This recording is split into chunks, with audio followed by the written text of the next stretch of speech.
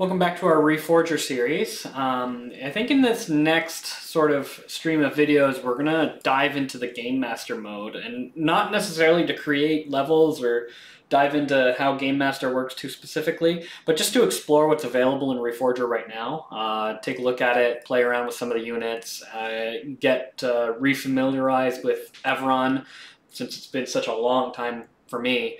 But to start, this is just sort of the map view in Game Master, and you're looking at Everon. Everon is based on an island in Croatia called Kirk, I think. It's the same general shape and the same general layout, all the towns and such, just not really the same size.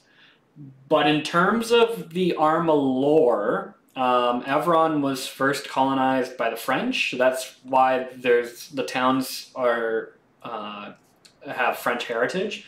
But I think it was under Russian rule after the Napoleonic era or something like that, and then it became involved in the Cold War conflict between the U.S. and Russia, and that's the setting in the original Arma series, Cold War Assault. So, in terms of geographic layout, you've got main road arteries running north-south throughout the whole island. You've got some little offshoot islands here and there as well. For the southern half of Everon, you have this this river running through it, and it kind of stops midway.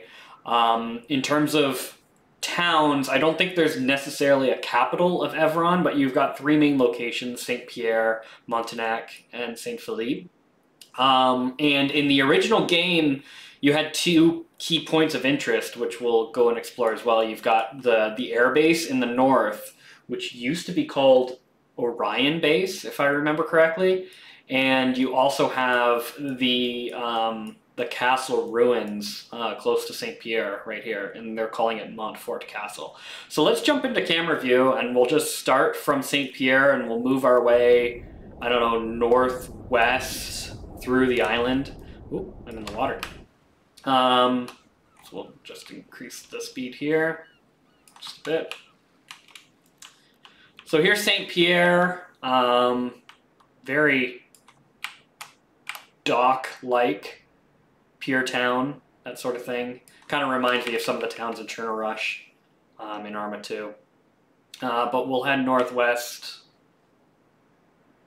through the valley here, and we're following that river that I was talking to you about earlier. Get some elevation up here in St. Pierre's Pass, and then we're entering now Livy, which is here. We also have a military base here as well. If we continue more northwest, we'll pass Le Runs, and we were in Le Runs in my last series of videos in the tutorial. And you can see that it does represent a little bit of the French countryside once you get more northwest. So there's Provence, Entre-deux, and then we reach Montignac, which is quite a large town, very countryside town, right? You've got a lot of farmland, a lot of industrial stuff over here on the west. In the center, you've got this nice, church/cathedral type thing. Almost has a little bit of Prussian influence, right, with the steeple there. Possibly built later on after the Russians took over.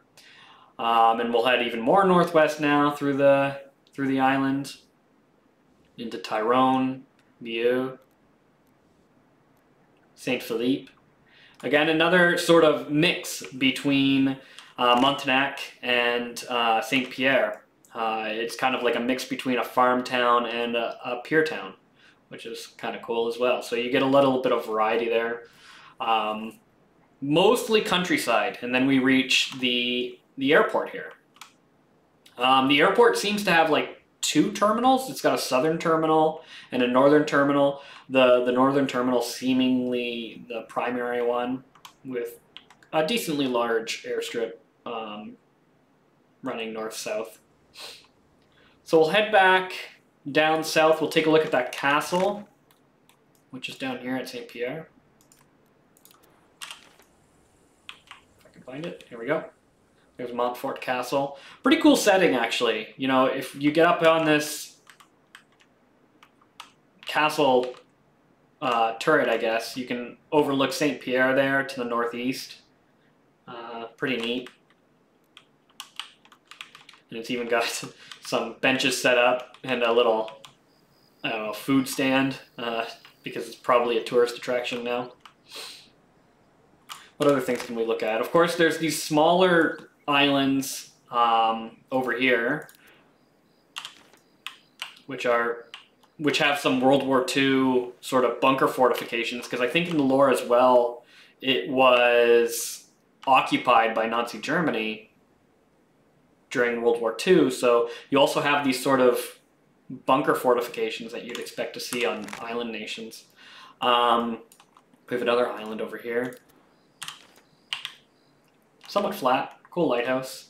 Be cool for a little mini scenario with a tiny hamlet, if you will. What else can we look at? There's also sort of the western side. So if we start here in Morton Valley and head northwest from here, we've got Morton Stream, another sort of pier, but almost like a fishing village, more so than an industrial pier. Into the valley. We've got some good woods here too, actually. You know, we've got old wood here, so if we head down into this, we can sort of fly through here. One of the nice things to see is that a lot of these trees don't have a lot of low coverage. So, you know, you can see through this forest quite well if you're on foot, which is always nice. You know, it's not, oh God, I can't remember that, the name of the new area in Arma 3 where you basically can't see in front of your face because the tree cover is so thick. And same thing here with this valley. But then you can get into some more dense forest areas here. Nice little stream. And if we head more northwest, this little lake, Villeneuve, I'm trying my best.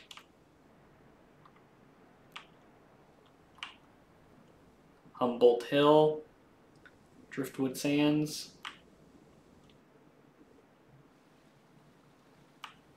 Another harbor town.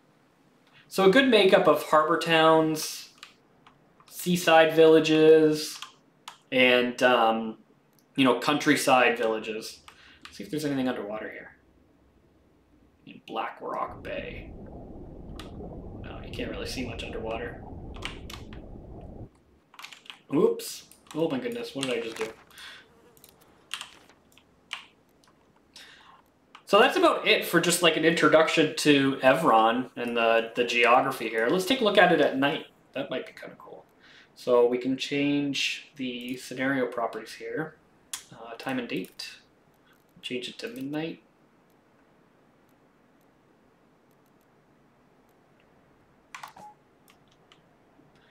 Not a lot to see. Let's head on to one of the bigger towns. So we'll go into, let's go into Montagnec. Pretty dark, as you would expect for the 1980s, right? If we get an aerial view here. I don't know what the render distance is on some of this lighting. We'll head to St. Philippe, or St. Pierre, I mean. Again, not a lot of light. Your typical, you know, amber streetlights and bright white streetlights, that sort of thing. Go back to daytime. Check out some of the weather features while we're here too. Maybe make it rainy. Oof. Let's get down into one of these towns.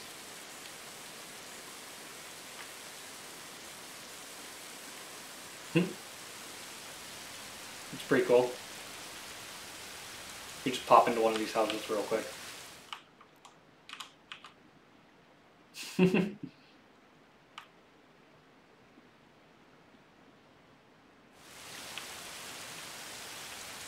I mean, overall, this is running really smoothly. You know, I'm getting somewhere between 50 and 60 FPS as I just fly around this island. Change the time of day again. Is there anything else we can quickly check here? No, I think that's probably good for this video. In the next video, we'll kind of experiment with, you know, plopping down some units, plopping down some weapons, that sort of thing. Maybe do like a mock little battle. Move one, if that's even possible. I don't even know if that's possible in Game Master in Reforger. You know, maybe just pop some Russian units on the south of Lviv and some U.S. forces over here and have them both meet in the middle and see what happens. That might be a fun thing to do.